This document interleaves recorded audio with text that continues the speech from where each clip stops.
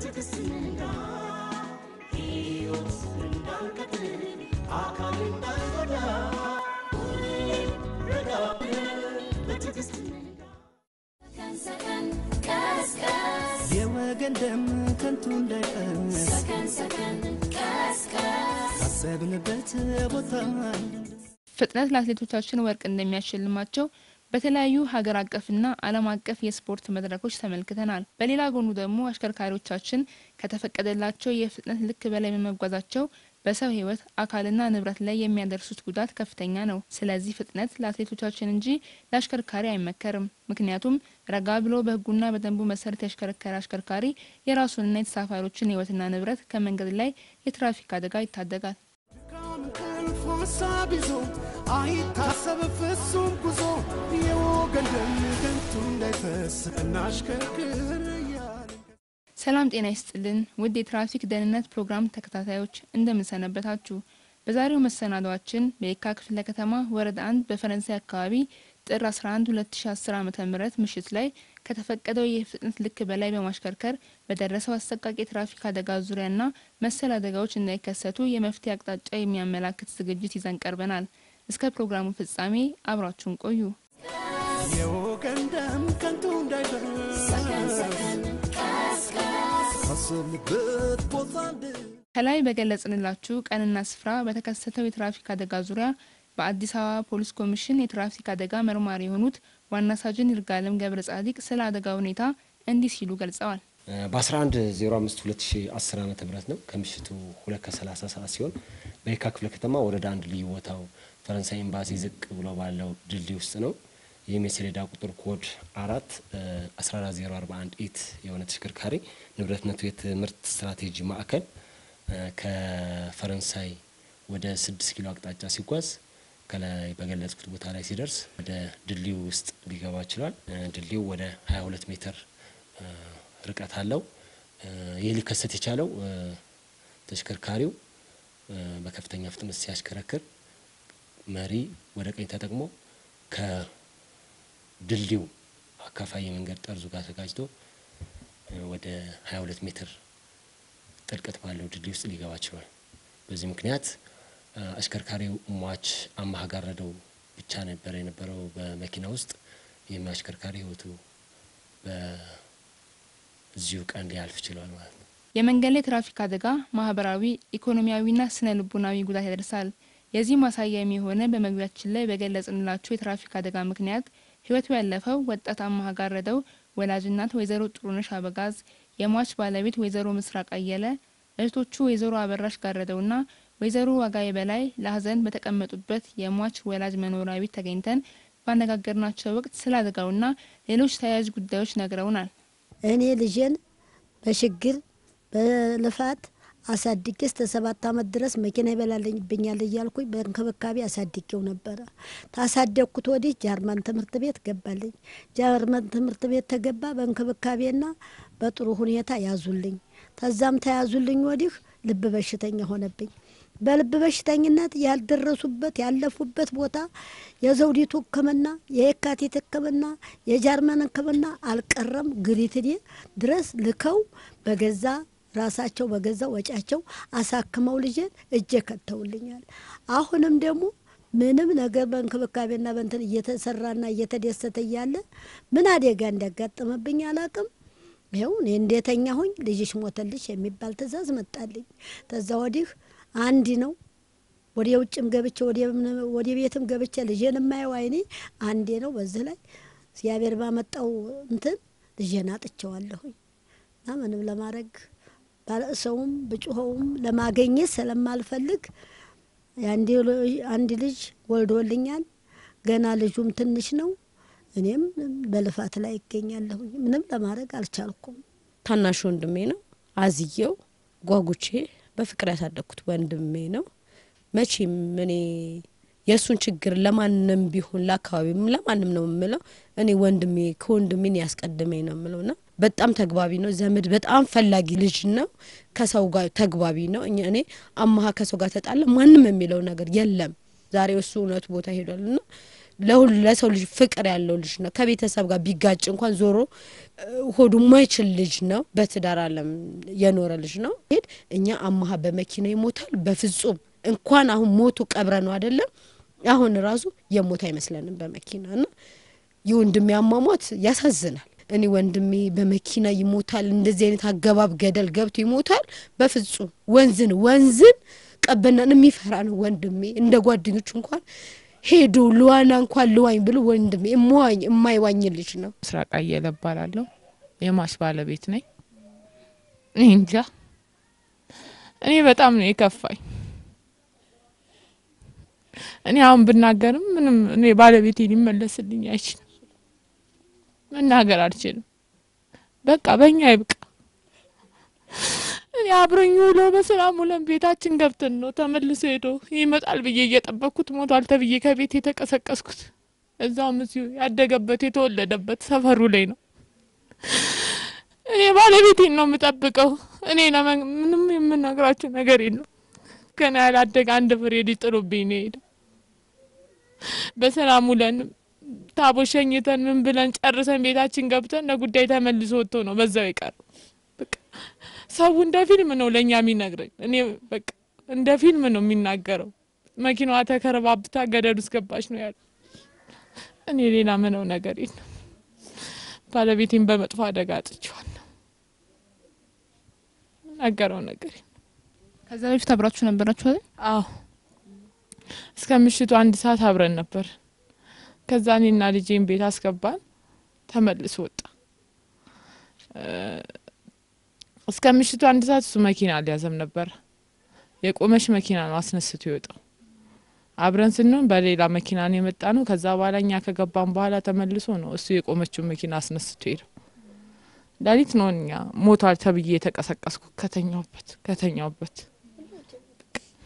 እንጃኔ መናገር አልፈልግ ህልምም ነው የሚመስለኝ አሁን ድረስ ህልም ነው የሚመስለኝ ለምን ተወልዶ ባደገበት ሰፈር ድልድይ ውስጥ ገብቶ ይሞታል ብዬ አልጠብቅም ነበር እኔ በታመመበት በልብ ህመም ቢሞት ይሻለኝ ነበር በልፋት እዚህ የደረሰ ልጅ ነው ታግለን ነው እዚህ ያደረስነው ወንድማችን ነው ታናሽ ነው የ31 አመት ልጅ ነው ለሁሉ ነገር አፈጣጠ ነው የተሰጠን ጸጋ ይሄ ከሆነ እግዚአብሔር እናመሰግናለን የ12 አመት ልጅ ናት የኔ ወንድም ከሞተ በኋላ ሰኞ ለታ የሞተው ስለዚህ ለዛ መፍትሄ ይፈጠርልን በቃን ይሁን አደጋ ይብቃን በቃን ይሄንን ነው ማለት የምችለው ያላገኘው ምን ብዙ ባናገር አላገኘው ወንድሜ ለመንገድ ላይ ትራፊክ አደጋ መከሰት በርካታ ምክንያቶችን ማንሳት ይቻላል ይሁን እንጂ በሕግ ከተደነገገው ፍጥነት ወሰን በላይ ማሽከርከር ለአደጋ መከሰትና መባባስ ዋና ምክንያት መሆኑን መረጃዎች ይጠቁማሉ። በየካ ክፍለ ከተማ ፖሊስ መምሪያ አደጋ ምርመራ ማስተባበሪያ ኃላፊ ረዳት ኢንስፔክተር ተስፋዬ ሰቦቃ በክፍለ ከተማው በተለያዩ ቦታዎች በተለይም ደግሞ ፈረንሳይ ኤምባሲ አካባቢ ስለሚደርሱ አደጋዎች የሚከተለውን ብለዋል። በክፍለ ከተማችን እንግዲህ እንደሚታወቀው መጠነ ሰፊ አደጋዎች ይደርሳሉ። እነዚህም አደጋዎች እንደ ክፍለ ከተማችን ተጨባጭ ሁኔታ የማስፋፊያ ኤሪያዎች በመሆናቸው ከፍተኛ የመንገድ ግንባታ ያለበት የተሻሻሉ አዳዲስ መንገዶች የተሰሩበት አካባቢ ነው። ከዚህ በተያያዘ እንግዲህ በአብዛኛው አደጋ የሚከሰትባቸው ከዚሁ ከፍጥነት ጋር በተያያዘ ነው እና ሰፊ የሰው እንቅስቃሴ ያለበት የተሽከርካሪ ብዛት ያለበት ፍሰቱ በጣም ያለ ክፍለ ከተማ ነው። ፈረንሳይ እንደምናውቀው ከ6 ኪሎ ወደ ፈረንሳይ ከፈረንሳይ ወደ 6 ኪሎ ኤምባሲው ፈረንሳይ ኤምባሲ አካባቢ ላይ በአብዛኛው የሚደርሱ አደጋዎች ሞት ናቸው። ያደጋው መነሻ ስናስበው ፍጥነት እና በፍጥነት ማሽከርከር አለ። ከርቭ ነው መታጠፊያ አካባቢም ነው። ይህንን ታሳቢ አድርጎ የማሽከርከር ሁኔታዎች ልምዱም የለም። በዚህ ሁኔታ ብዙ አደጋዎች አሳዛኝ አደጋዎች ደርሰዋል። የሟች አማሃ ጋረደው ቤተሰቦችና አግኝተን ያነጋገርናቸው የፈረንሳይ አካባቢ ነዋሪዎች በአካባቢያቸው እየደረሰ ያለው የመንገድ ላይ ትራፊክ አደጋ ስጋት እንደፈጠረባቸው ገልጸው ጉዳዩ ትኩረት አግኝቶ ፈጣን መፍትሄ ሊሰጠው ይገባል ብለዋል። መንገዱ የማርገቢያ የሚባል ስለሌለ ይመስለኛል አሁን ቅድም እናት ይነግራችኋለች በፊት ላይ መኪና ሎንችና ገባለች። እሱ ይሄ መንገድ ላይ አይደለም። ይሄ የቤላ መስመር በሚሰራ ሰዓት እንዳለ ሙሉ መኪና እዚህ ገደል ውስጥ ገብቶ ነው የበዓል ሰሞን ያለቁት። ያ ህዝቡ ነው ወጥቶ ይሄንን ቆፍሮ መንግስት መጥቶ አይቶት ያንን ሁሉ አይቶልን ሄዷል። ለሊት ለምን ቆፈራችሁ ሲሉ መፍትሄውን ተናግረን ማለት ነው መፍትሄ ነው ብለው ነው ህዝቡ እንዳለ 05 የቆፈረው። መንግስት ግን ያው ቢደርስና መላ ቢልልን የሆነ ነገር ቢያደርግልን ነው ብለው ያለቀው አልቆ ለቀጣዩ መፍትሄ ይኖር። በጣም ብዙ አደጋ ይደርሳል በዚህ አካባቢ አብሶ በፈረንሳይ በላይኛው ከላይ ሲመጡ አብሶ በጣም ብዙ አደጋ ይደርሳል። በጣም ስፒድ ብሬከር መደረግ ራሱ አለበት። ስቲል ከአሰፋ መጋዘን እስከዚህ ጫፍ ድረስ ማለት ነው እስከ 17 አደባባዩ ጫፍ ድረስ ስትወጪም ወደ ላይ አሁን አብዛኛው ከዛና ከዚህ የሚመጡት ኩርባ አለች። ኩርባ አልጠፋችም። ያችን ኩርባ ከላይ ለቆት ሲመጡ መሪው ውለውልባቸዋል። ገብቶሻል አይደል? ያንን እንትን ብሬክ ስፒድ ብሬከር መደረግ አለበት። ገብቶሻል አይደል? ከዚህ ጋርም ደግሞ ከዚህ ቻንስቶ እስከ ዱኩማን ድረስ በቃ ዳገት ነች ያቺ። ከዛ በኋላ መኪናው ይበርዳል።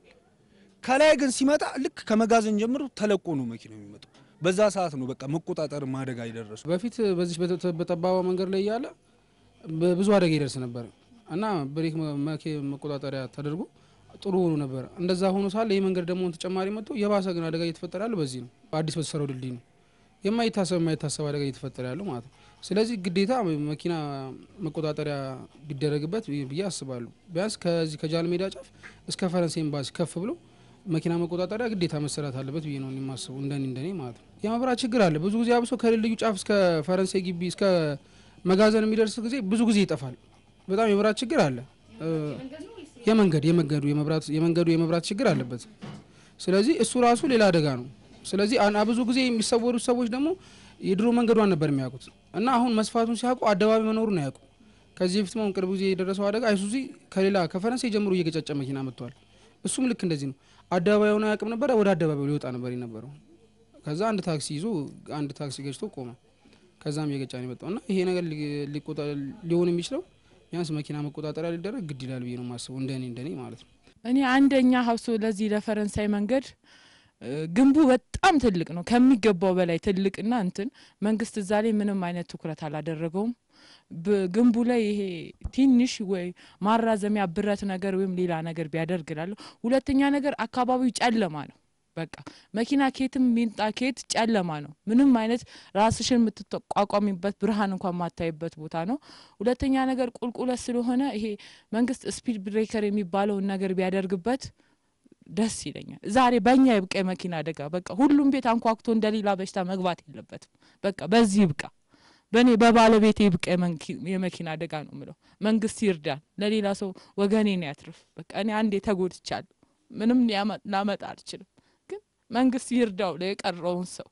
ይሄን ነው ምለው። ሌላ ምላችሁ ነገር የለም። ከዚህ አሰቃቂ የትራፊክ አደጋ በኋላ በጉዳዩ ላይ በቀጥታ የሚመለከታቸው ባለድርሻ አካላት ችግሩን ለመፍታት እየሰሩ መሆኑን በየካ ክፍለ ከተማ ፖሊስ መምሪያ የትራፊክ ምርመራ ማስተባበሪያ ኃላፊ ገልጸዋል። እዚህ አካባቢ ስናየው እንግዲህ የመንገዱ ታሳቢ ተደርጎም ሁሉንም አስተዳደሩም ያስጨነቀ ጉዳይ ነው። እኛ ብቻ ሳይሆን ለዚህ መፍትሄ ለመስጠት በቅርቡ መጥተው ነበር።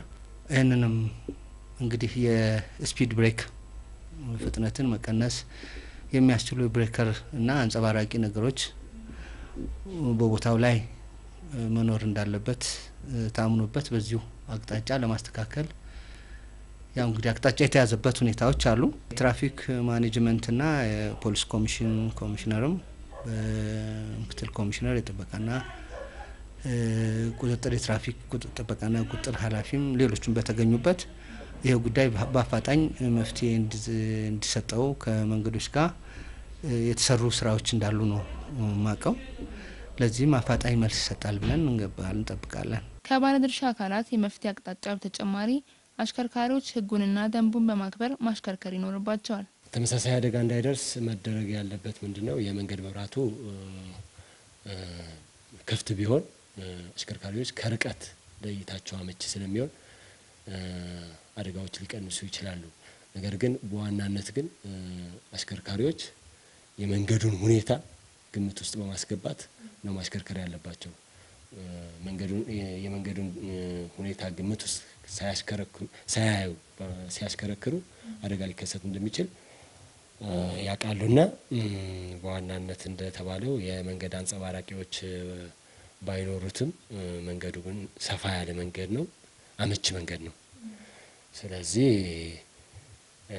አንድ አሽከርካሪ ደግሞ የመንገዱን ሁኔታና ግምት ውስጥ አስገብቶ ነው ማሽከርከር ያለበት እንጂ ፍጥነት ገደቡን ካለፈ አደጋ ሊከሰት እንደሚችል አስቀድሞ አውቆ በዚሁ መልኩ ነው ማሽከርከር ያለበት ማለት ነው የመንገድ መብራት የለም ብሎ አሽከርካሪ የሚፈጥን ከሆነ የመንገድ መብራት የለም ብሎ አስቀድሞ ጥንቃቄ ነው ማድረግ ያለበት እንጂ የመንገድ መብራት የለምና እኔም ፍጣን መንገዱ ማመች ነው ካለ አደጋ እንደሚከሰት ይታወቃል ነው ውድ የፕሮግራማችን ተከታታዮች የመንገድ ላይ ትራፊክ አደጋ ሰው ሰራሽ አደጋ ነው እኛ መንገድ ተጠቃሚዎች ህግን አክብረን ብንጓዝ በአደጋው እየደረሰ ያለውን ጉዳት መቀነስ እንችላለን በአደጋው በርካቶች ተጎድተዋል በጋራ ሆነን በጉዳቱ እየደረሰ ያለውን ጥፋት መከላከል ይኖርብናል የዝግጅት ክፍላችን በትራፊክ አደጋ ተጎጂ ለሆኑ ቤተሰቦች መጽናናትን ይመኛል ከትራፊክ አደጋ ስጋት ነፃ የሆነ ማህበረሰብን እንገንባ እያልን የዛሬውን ፕሮግራም አጠናቀቅን ሰላም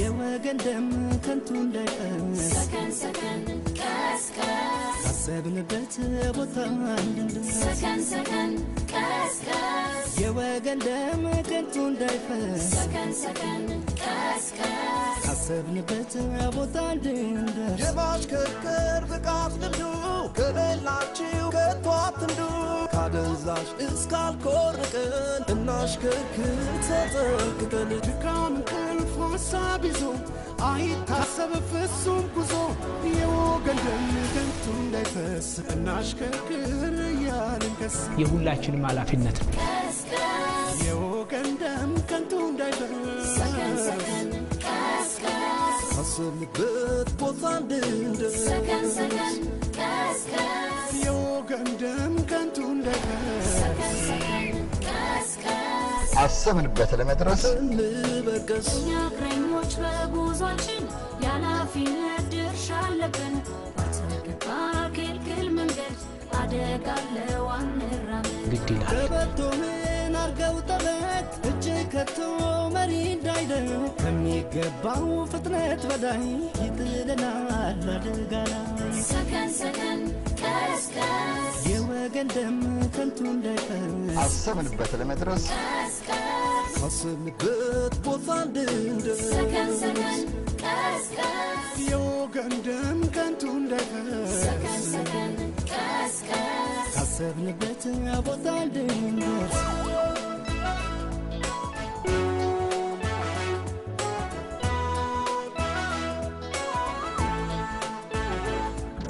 የትራፊክ ምልክቶች አይጣሱ ደንብና ሕጎች በአሽከርካሪም በእግረኞች ይከበሩ ደንብ ሕጎች እንጠባበቅ አንሽቀዳደም አፍጥኖ መንዳት ውዝና አይደለም ተወንድሜ ተው ሰከን በል ቀስ ሰላም ወጥቶ ሰላም ይግባ ወጥቶ እንዳይቀር ወገኔዋ ጥንቃቄ እንውሰድ ሰላም ወጥቶ ሰላም ይግባ ወጥቶ እንዳይቀር ወገኔዋ ሰከን ሰከን ቀስ ቀስ የወገን ደም ከንቱ እንዳይፈስ ሰከን ሰከን ቀስ ቀስ ካሰብንበት ቦታ እንድንደርስ ሰከን ሰከን ቀስ ቀስ የወገን ደም ከንቱ እንዳይፈስ ሰከን ሰከን ቀስ ቀስ ካሰብንበት ቦታ እንድንደርስ እኛ እግረኞች በጉዟችን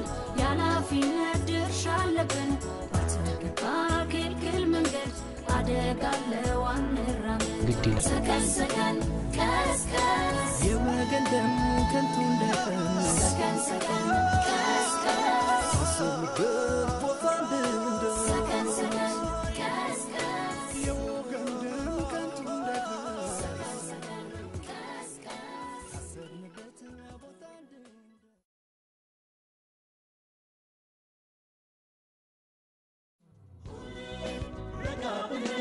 በትዕግስት እንዳ ሕይወት እንዳንቀጥል